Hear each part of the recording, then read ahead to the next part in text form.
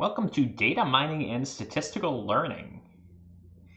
So this is the first lecture for this course, and I'm going to give a little bit of introduction to the course, a little bit about what to expect, and then we're going to do a little bit of linear algebra review. So there's a couple resources I want to draw your attention to.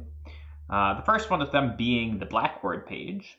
So here's our lovely Blackboard page. I will primarily be using this to post some solutions to homework problems, to post announcements on. Most of the content for this course is going to be on our GitHub page. There'll be a link on Blackboard to this page, but it's gjhunt.github.io/688spring21. And here's our course, Data Mining Statistical Learning, Spring 21. There's some content up here. There's a real brief syllabus talking about the course. And we'll hold off on that for a second.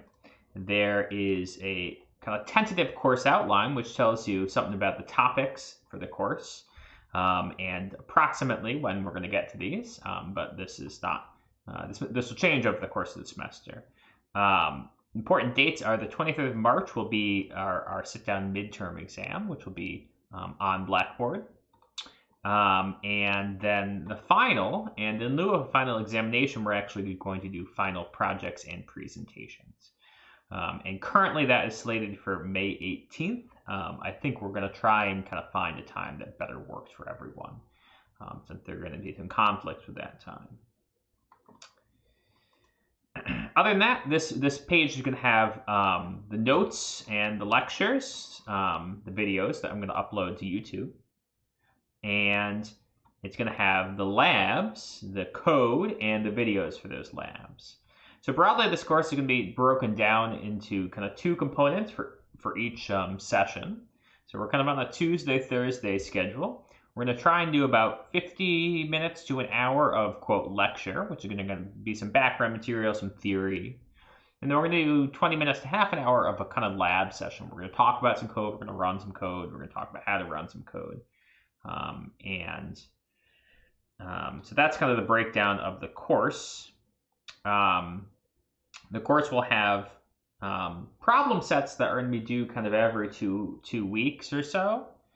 And they're going to kind of lightly grade those, kind of a spot check grade. I'm probably not going to grade every single problem, but I'm gonna look through them a little bit, and I'll post solutions to those. Additionally, we're going to have some coding practice on Data Camp, and I'll explain that a little bit more in an email. But there will be assignments on there, and that will give us some kind of hands-on practice with coding in addition to the problem sets, which will be problem sets will be a mix of theory and some coding, some real data analysis. I have this welcome announcement here, which I'll send out as a Blackboard announcement too, explaining some of this. There's no real required book for the course. Not surprisingly, we're using Elements of Statistical Learning by Friedman, kind of as the main guide. My lectures will vaguely follow this book for parts of the course, but primarily the lectures are going to be the best way to keep on top of this. There's also kind of a more undergrad version of this book called An Introduction to Statistical Learning. And both these books are great. I also have some information here about office hours, some information about Data Camp, big term final, all that good stuff. I'll send this out in an email. Yeah. So that's the important stuff in the course. This you can take some time to look through this. I'll explain it in an announcement a little bit more in detail. So what we want to do today is we want to talk a little bit about an introduction to this course. So this course is titled Data Mining.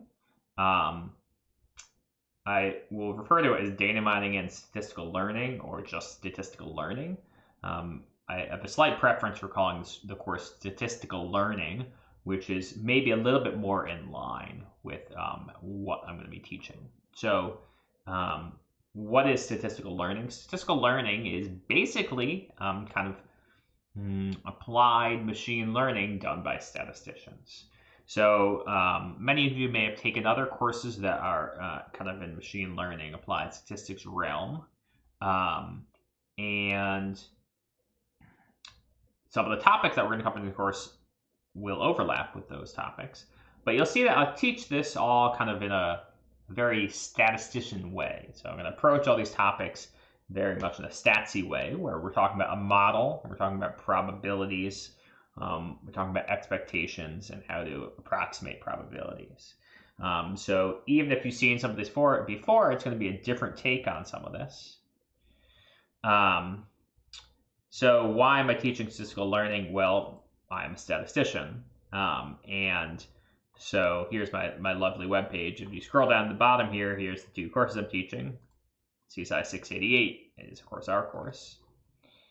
And I'm a statistician. This is kind of the way I think about these things.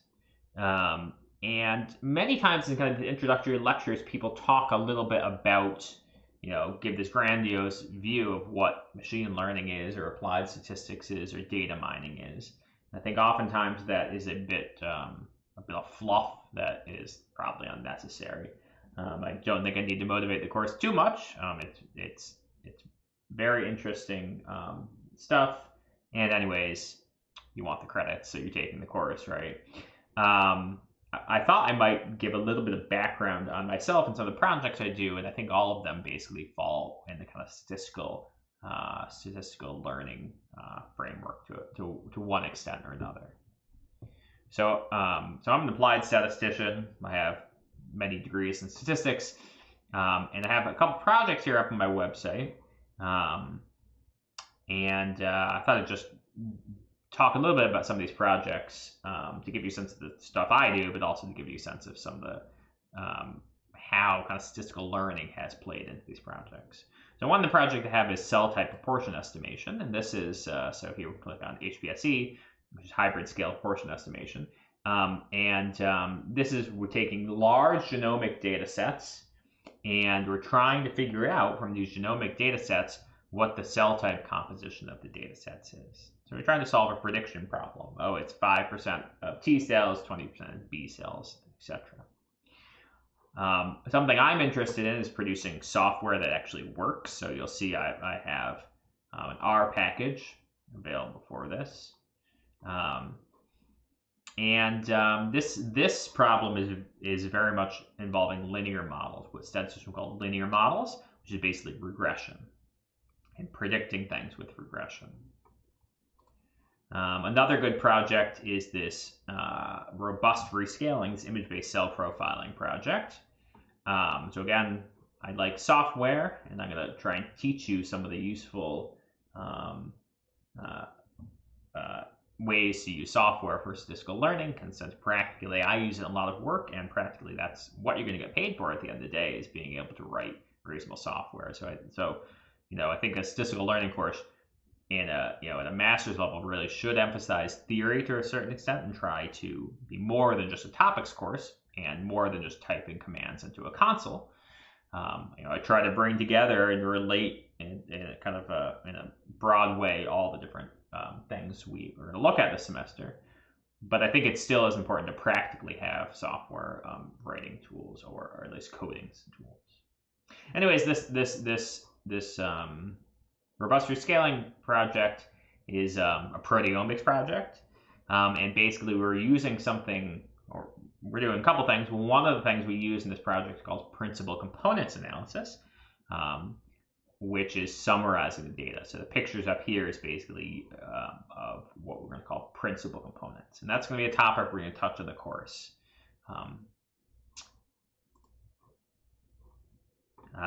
Let's see, I do some projects in engineering. So here's this SVSA project, support vector spectrum approximator. This again is going to use principal components analysis. Basically, we're trying to approximate these spectral line shapes very quickly.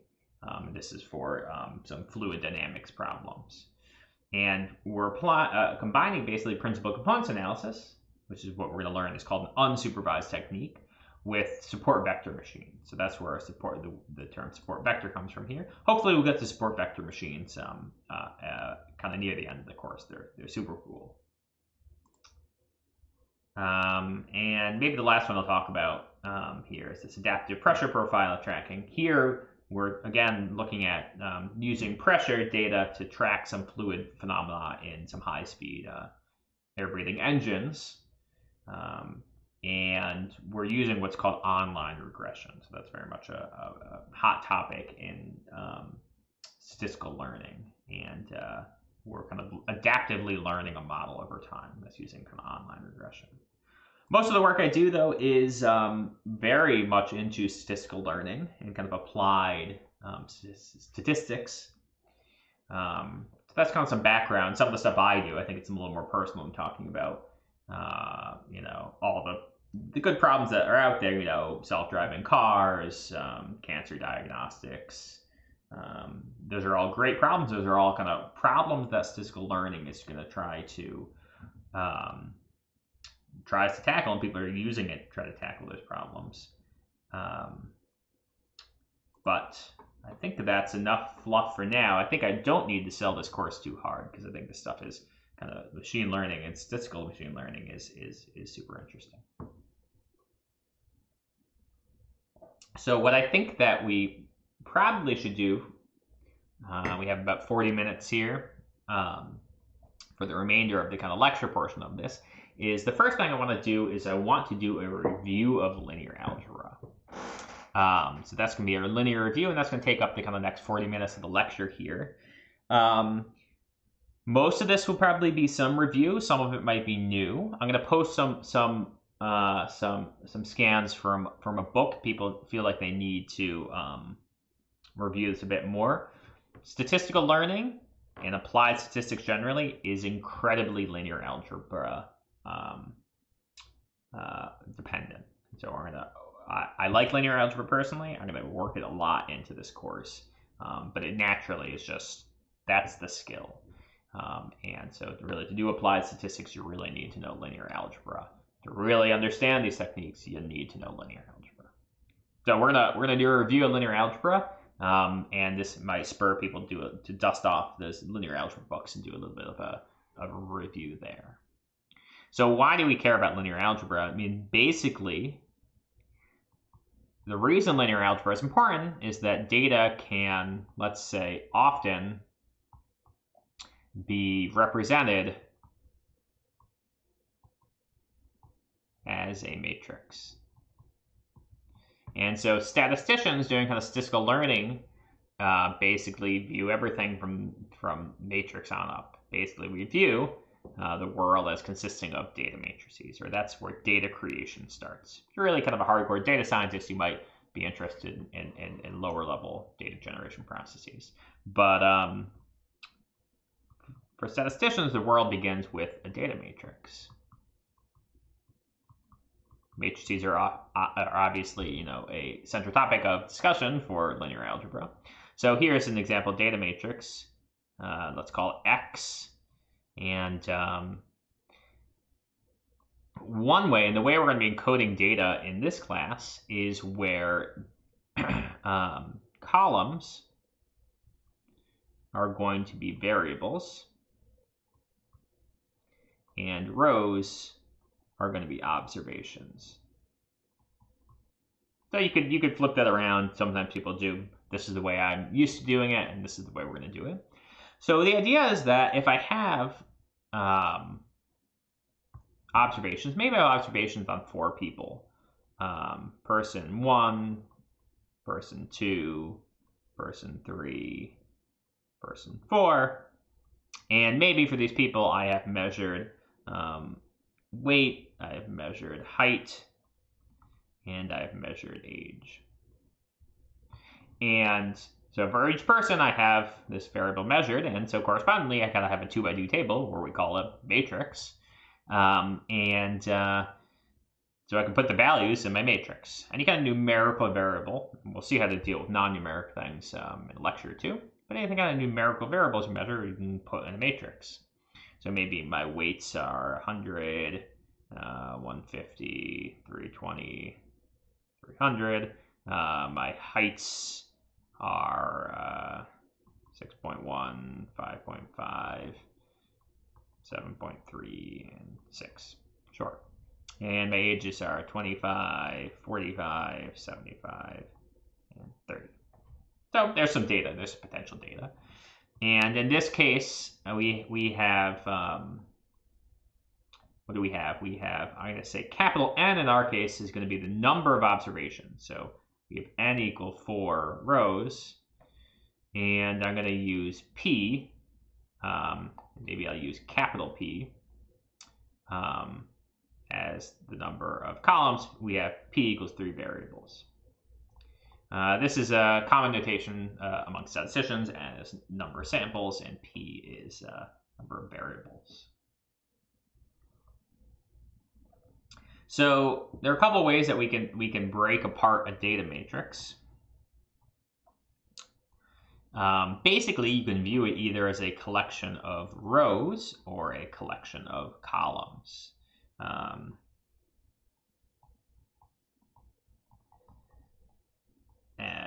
So here's one way, which is, let's say, a collection of rows.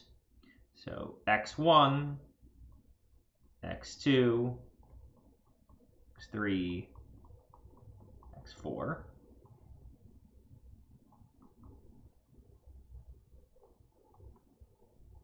So here, xn is the nth observation.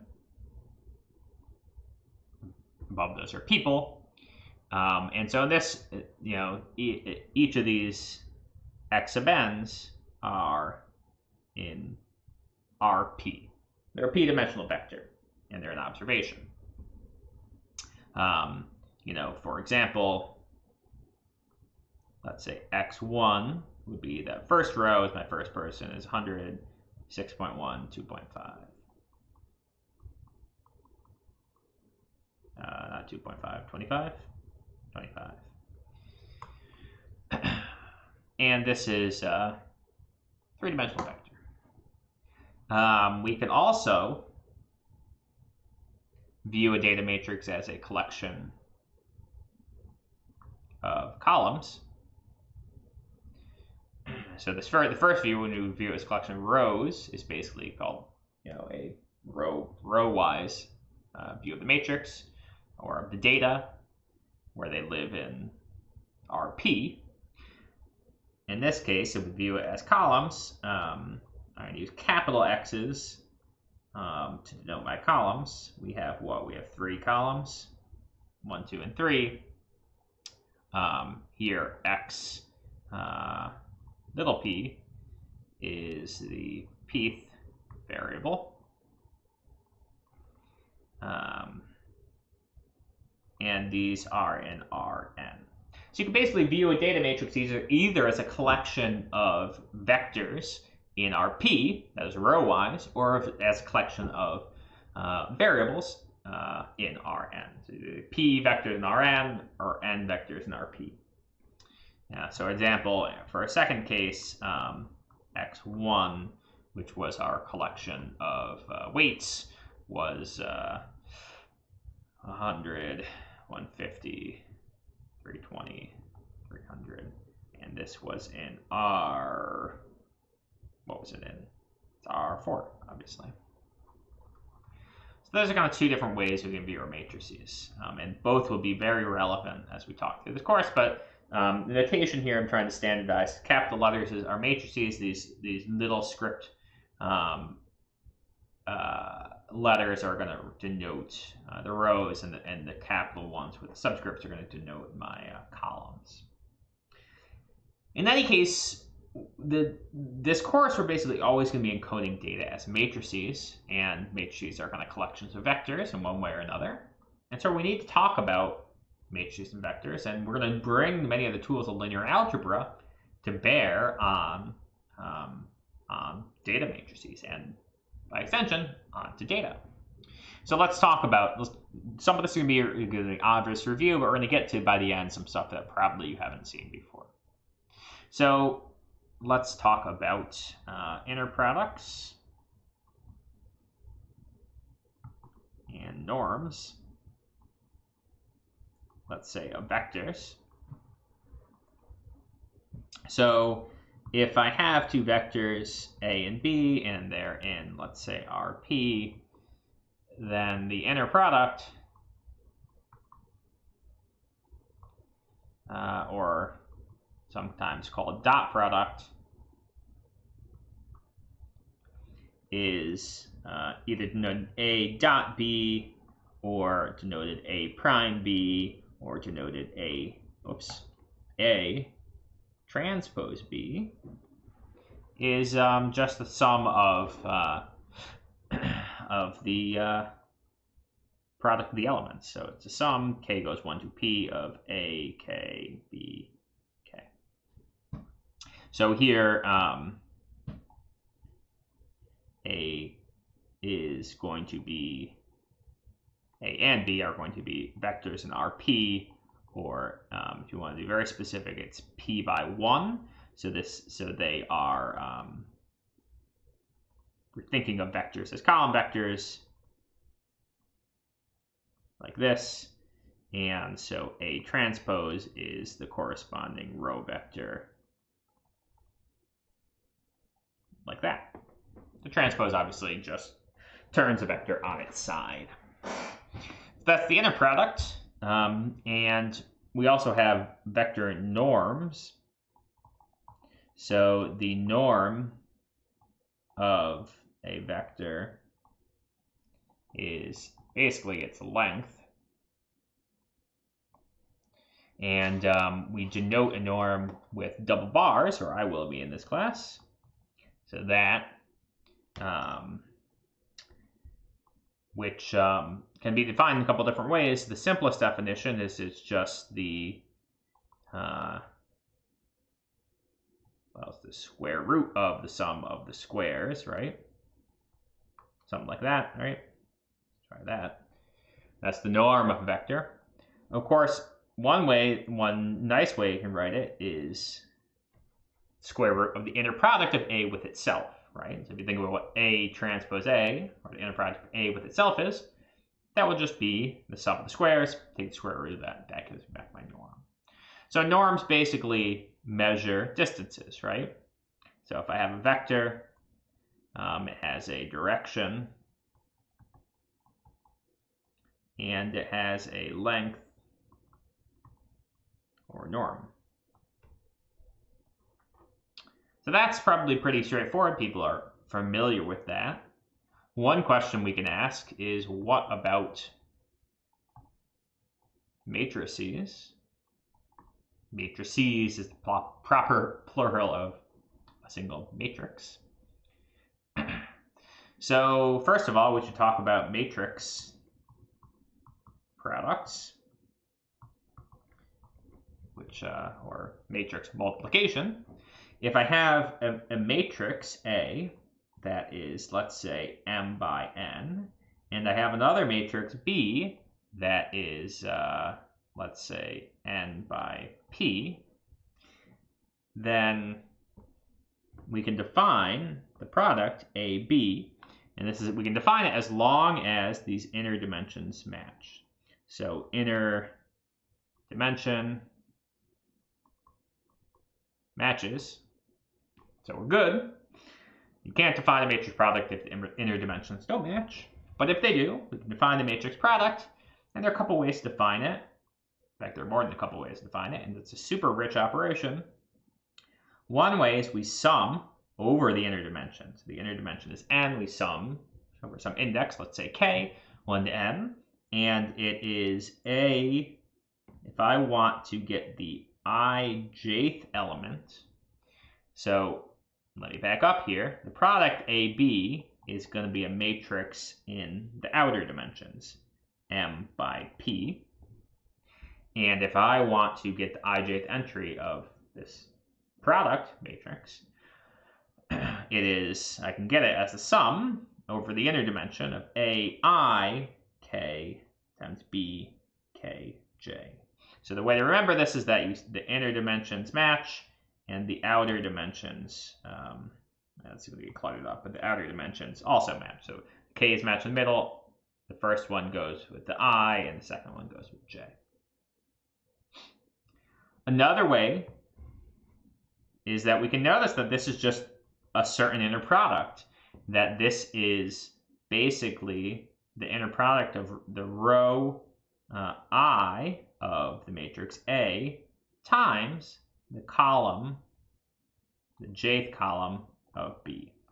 So one very useful way of thinking about matrix multiplication, the element-wise, the ijth entry is row I of A times column j of B.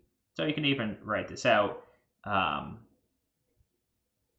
do we want to write this? Let's draw a little picture. So my product matrix is A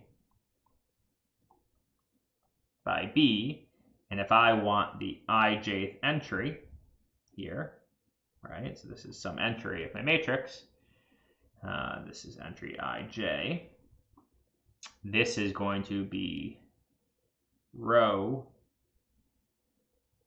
I of A dot product with column j of B. Another way, there's a bunch of ways to think about matrix multiplication. We'll look at some more as the course goes on.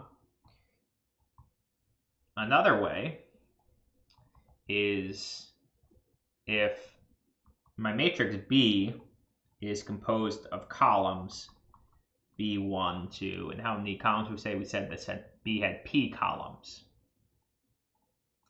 If B has columns, B1 to BP,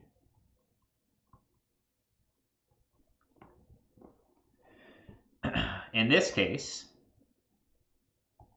the matrix product AB can be thought of as the matrix A B1, that would be the first column. The second column of the product matrix would be A times B2, etc. The last column be A times BP. So this is using, because the columns can be thought of as just columns B can just be thought of as a one column matrix. You can define matrix times vector or matrix times one column matrix. That will give you columns. And this is another very useful way of thinking about matrix multiplication. What about norms? Not surprisingly, maybe, you could also define a norm for matrices. So for vectors, we had defined the norm of a vector as the square root of A transpose A. Slickest way to write it. For a matrix, capital A, let's say this is a n by p matrix, then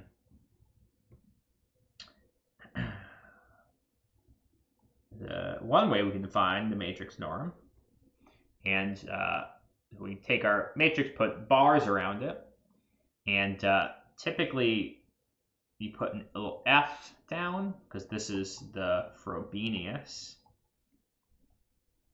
norm. There are lots of different matrix norms. Just to be careful, this is what's called the Frobenius norm.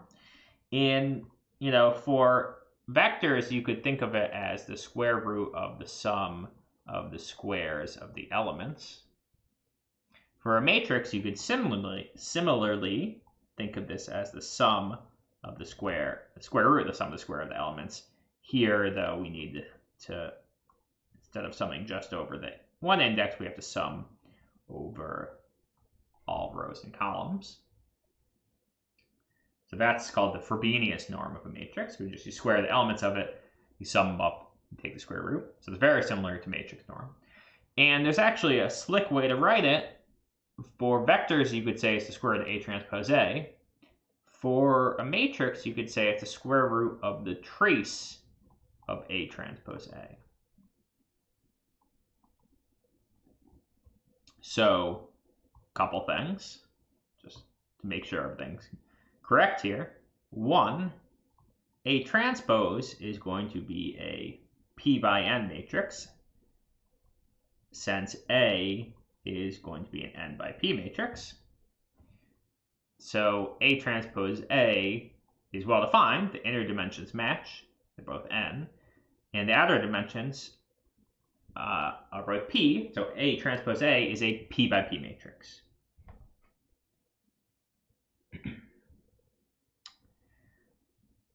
So A transpose A is well defined. Secondly, the trace of a matrix, whatever, is the sum of the diagonal elements.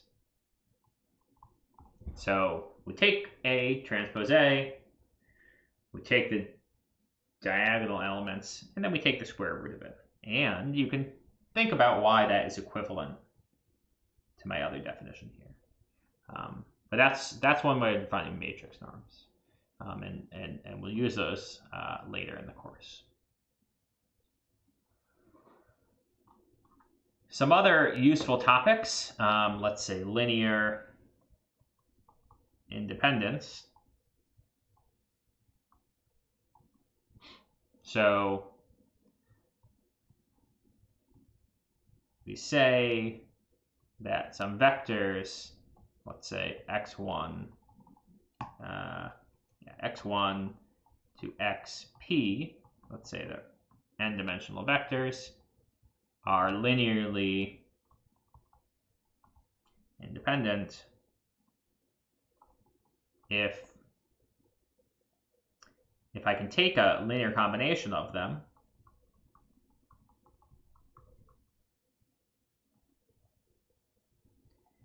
if I have a linear combination of them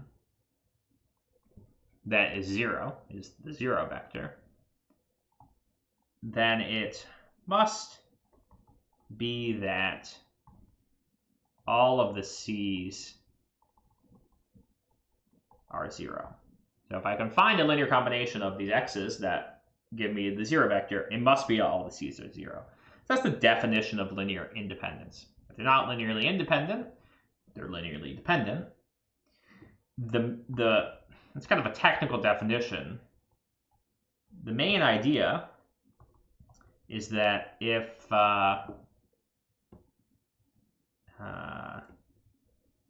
vectors are linearly dependent,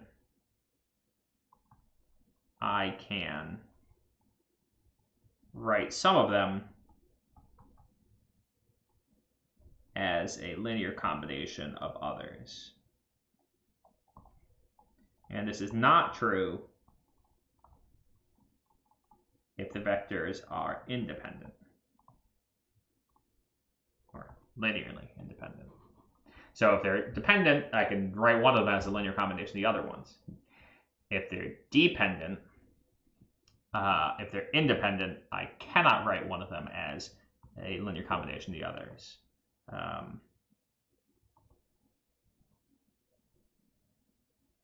going to write something here. Independence is basically no overlapping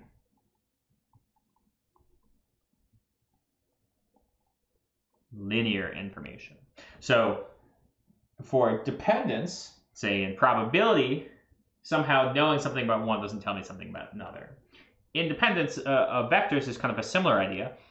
If we think of vectors maybe as columns of a data matrix, if they're dependent, I'd say one variable can be written as a linear combination of the others. So I kind of know one variable if I have the other ones, at least so I can linearly reconstruct it.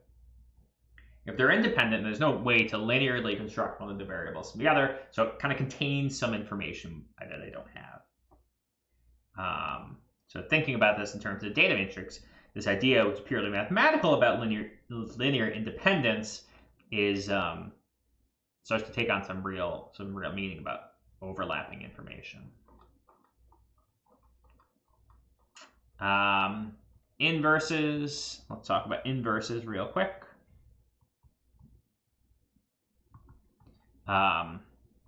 If we have some matrix A that is n by n, so it's square, and there exists a matrix B, it's also square matrix, so that A B is the same thing as BA, which is the identity matrix. That is, it's a diagonal matrix with ones down the main diagonal. Then B is called the inverse of A and denoted A, the little -1 superscript. So that's called the inverse matrix. The fact here is that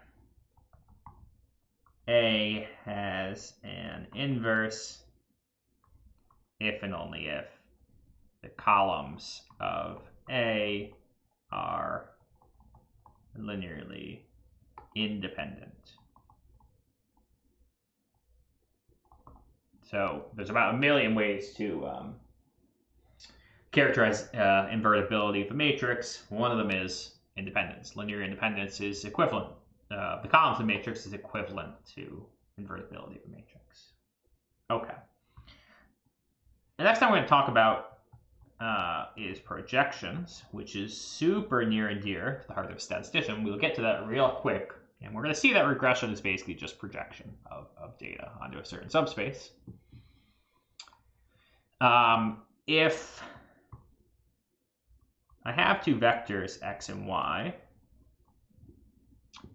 then the projection of y onto x is, and we can maybe denote it as y hat is my projection. Y hat is the projection of y onto x. If I can write it as ux times ux transpose y. Here ux is a unit vector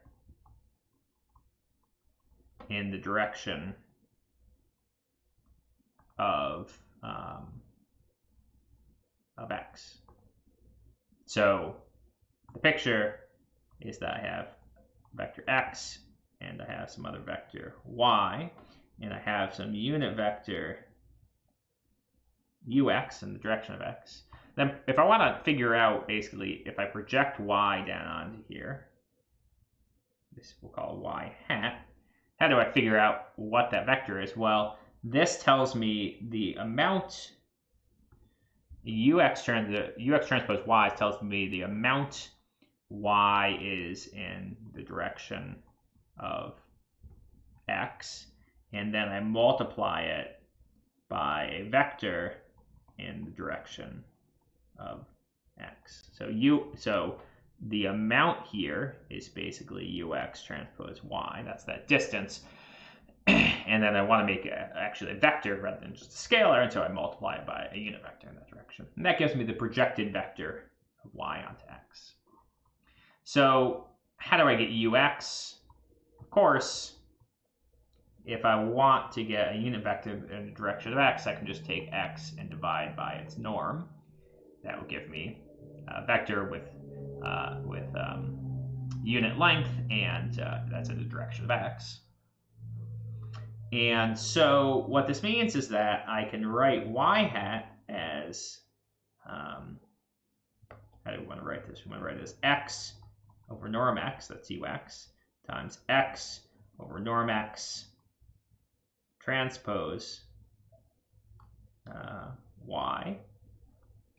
And so I'm going to write this as x times x transpose y.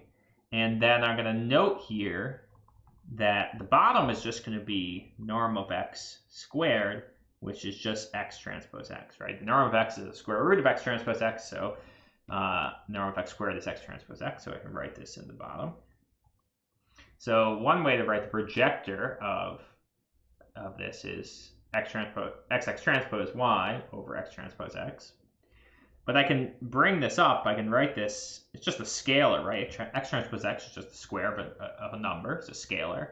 So I can say it's x, and then I'm going to say it's x transpose x inverse, and then I'm going to say it's x transpose y. I'm allowed to do that. X transpose x inverse is just 1 over x transpose x, right?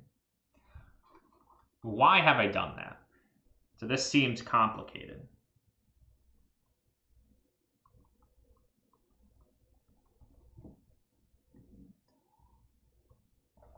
What about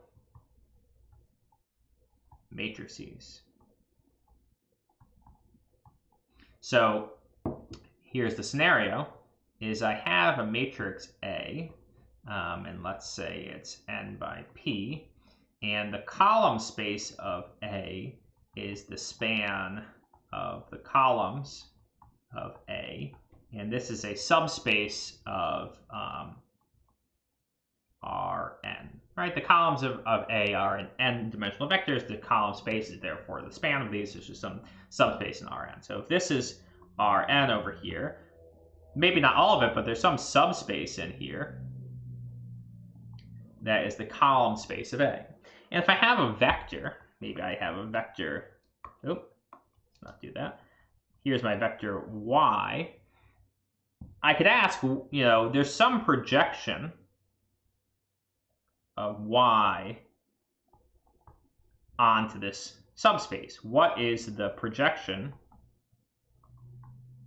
of y onto the column space of A?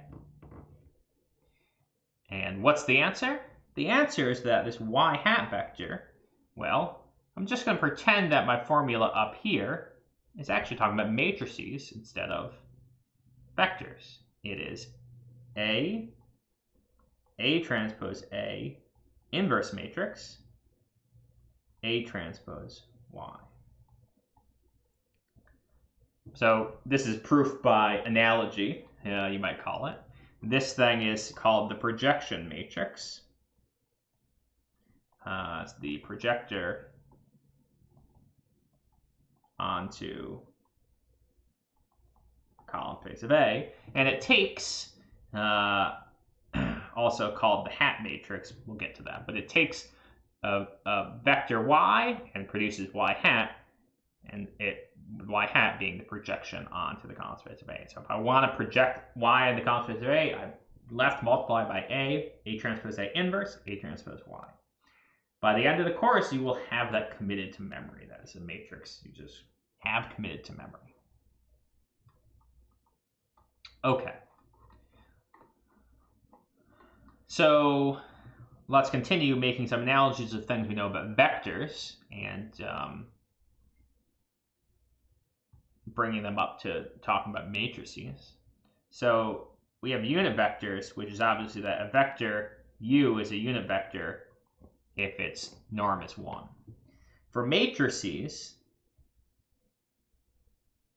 a kind of unit vector is called an orthogonal matrix. So orthogonal for vectors is that if u transpose v equals 0, then u is what? Orthogonal to v. So here u and v are, let's say, vectors. And all this means is that, right, that u and v are at right angles to each other in some grand sense. For matrices, as I said, the kind of corresponding concept of a unit vector is called an orthogonal matrix. And we say that a matrix Q is orthogonal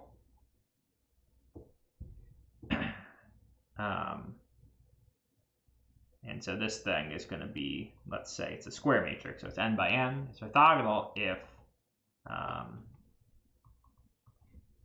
1, all the columns of Q are unit vectors, and 2, the columns are mutually or pairwise orthogonal to each other. So there's a couple ways to characterize this. Let's say i.e., if I take the ith column, transpose the jth column, this is 0 if I is not equal to j, right? So that comes from the second part, which says that the columns are mutually orthogonal. And if I is equal to j, that is going to be just the squared norm of the I or jth column, and that's going to give me 1 because they're all unit vectors. Or, another way to say this is that Q transpose Q is the identity matrix.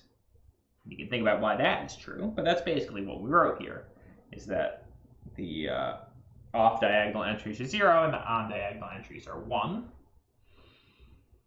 That corresponds to them being mutually orthogonal and unit vectors.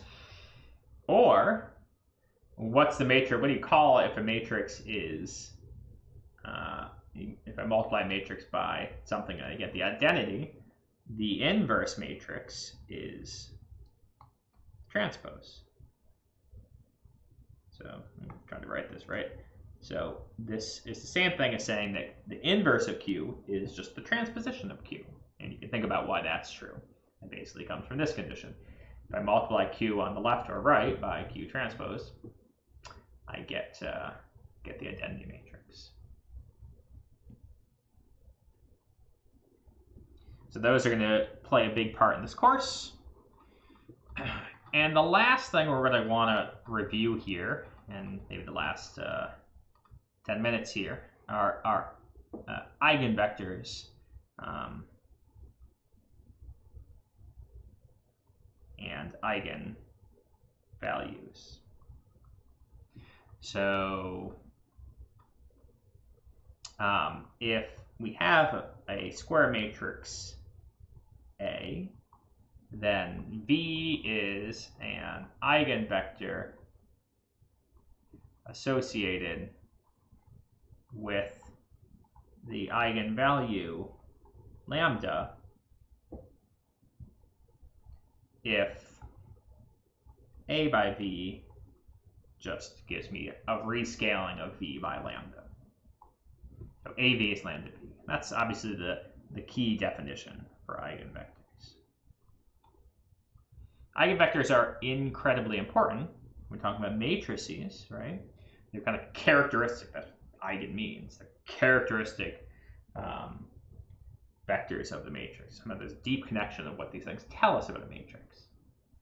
And so if I have a data matrix that represents data, we're going to see in this course that the eigenvectors tell us something deep about the data. And they're going to show up all over the place in this course.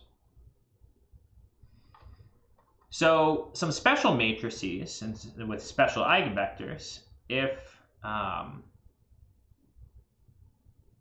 me back up, let's say we say a matrix is symmetric if Aij is equal to Aji. So it's be Ij, Aij. Now basically the idea is that we have reflection about this line. So reflected / symmetry about the main diagonal. Right? That is what this condition means. So an example being 1, 2, 0, 2, 5, 3, 0, 3, 7. It's a diagonal matrix, right? Here's the main diagonal, and across it, it's reflected. 2 is reflected, the 0 is reflected, 3 is reflected. Symmetric matrices, turns out, are incredibly important. Kind of a obscure fact, but they're super important. If A is some n by n symmetric matrix, then it has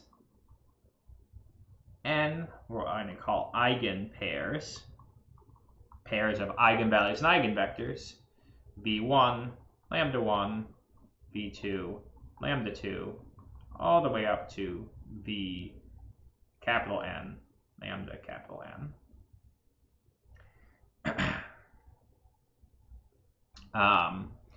and the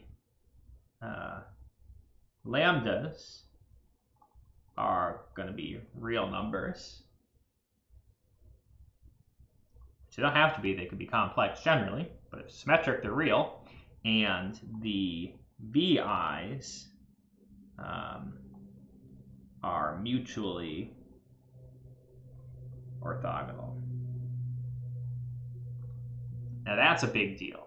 We have n of them, and they're mutually orthogonal. So they form a basis. The VI's form an orthogonal basis of Rn, as it turns out.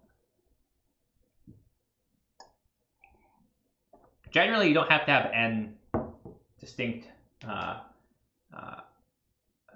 or n orthogonal or even n linearly independent eigenvectors. But if it's symmetric, you will have them. And you'll be able to form a basis of Rn. And this is incredibly important and a really nice property of symmetric matrices. The best way that this manifests is what's called the spectral decomposition of a matrix. So when you see this word spectral refers to let's say eigenpairs, eigenvalues, eigenvectors, eigeninformation for matrix. So that's what this word.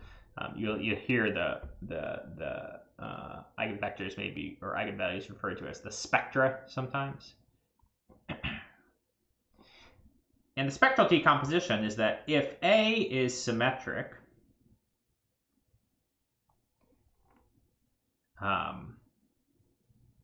let Q be the matrix of eigenvectors, and assume they're unit vectors. So we can choose them to be and scale them in any way we want. They're still eigenvectors, so we can choose them to be unit vectors. That doesn't change anything. We know they're mutually orthogonal, or at least if you believe my fact, they're orthogonal. So Q is an orthogonal matrix. And let D be a diagonal matrix of the corresponding eigenvalues. So the mean is that on the main diagonal of D, it has the eigenvalues, and off the diagonal, we have zeros. So there's two matrices. This is, an n, they're both n by n. This is an n by n matrix. This thing is also n by n, right? Our fact here, or called the spectral decomposition, is that I can write A as Q, D, Q transpose. So what does this mean? If I have a symmetric matrix, and we're going to talk about covariance matrices, which are symmetric, we'll talk about symmetric matrices and where they appear. Turns out any symmetric matrix can be decomposed in terms of purely its eigenvectors, Q, and its eigenvalues, D. Everything about that matrix is encoded in the eigenvectors and the eigenvalues. It tells everything. And let's leave it for there for now. Of course, this has to be, you have to have A as a symmetric matrix. We can generalize this, and we get what's not called the spectral decomposition, but what's called the singular value decomposition. And this is basically a generalization of the spectral decomposition. But here, A can be any arbitrary m by n matrix. Any matrix. Doesn't have to have any special properties. Doesn't even have to be a real matrix. Could be complex. Any matrix. Then we can write A as a decomposition of 3 different matrices. A matrix called U, a matrix called D, and a matrix called V. And the decomposition is A is UDV transpose. So A is an m by n matrix. U is going to be an n by n matrix. D is going to be m by n. And V is going to be n by n. And correspondingly, V transpose. So this looks kind of similar, but instead of having just one matrix Q, we now have a U matrix and a V matrix. So let's talk about these parts. U is orthogonal, and its columns are called the left, because it's on the left, singular vectors, and are a basis of the column space of A. V is also orthogonal, and the columns of V, or the rows of V transpose, columns are basis of row space of A, and these columns are called the right singular vectors.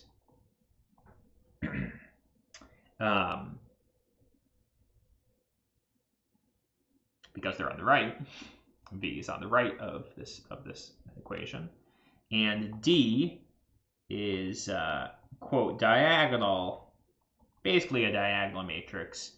D has this structure. It has elements D1 up to dr here, where R is the rank of A. Right, A is an arbitrary matrix, so it might not be full rank. Everywhere else is 0, and then off diagonal off of this corner is 0. And these elements, these D sub I, are called the singular values, hence the name of the decomposition. So the word singular comes from the fact that this is an arbitrary, it could be a non-invertible, a singular matrix. And so for the spectral decomposition, we had A is QDQ transpose, where Q is the eigenvectors, D is the eigenvalues. And because it's symmetric, Q are a basis of either the row or column space. It's the same space in that case. In the case of an arbitrary matrix, you can generalize it, and you get this decomposition UDV transpose, where now U and V are still orthogonal, but the U's, or the left singular vectors, are a basis of the column space, and they're kind of like they kind of behave like eigenvectors, not quite. V kind of behaves like eigenvectors. They're called right singular vectors, and they're basis of the row space. And D is kind of diagonal, and it has elements that are called singular values instead of eigenvalues, but they play similar-ish role. It turns out a fact is that if we want to get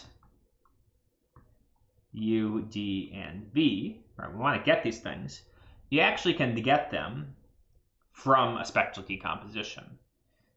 So the columns of U are the eigenvectors of A transpose. That's a symmetric matrix. A transpose is a symmetric matrix, and called the left grand matrix. And so you can do a spectral decomposition. You can get the eigenvectors.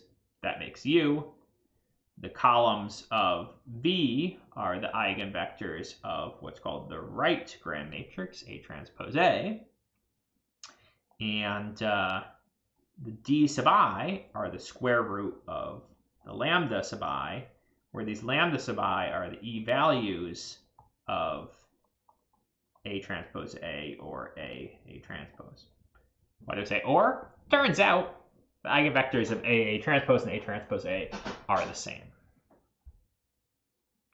So it's intimately related with the spectral decomposition here. And it's kind of a more general version of it. Probably this singular value decomposition, if you're going to learn one thing, learn this. Probably, maybe, arguably, the most useful fact in all of mathematics, I would say. Central limit theorem's up there. I would say SVD. So this is typically called the SVD, singular value decomposition. Arguably the most important thing in all of math. I'd argue with math people about that. Yeah, but it generalizes things. So I'm going to stop there. We're kind of an hour. So some of this review has been really simple, and then we got to some singular value decomposition, which maybe you haven't seen before. It's worth doing some review of linear. You know, I'm going to try and review as we go along and try and teach some of the stuff as we go along, but the more review you can kind of do in your own time, the better you'll be. We'll have some problems on this, some homework problems on this, to give you all some practice. But I'm going to stop there. There will be a lab video also where we're going to go over some of the software and programming concepts for this course.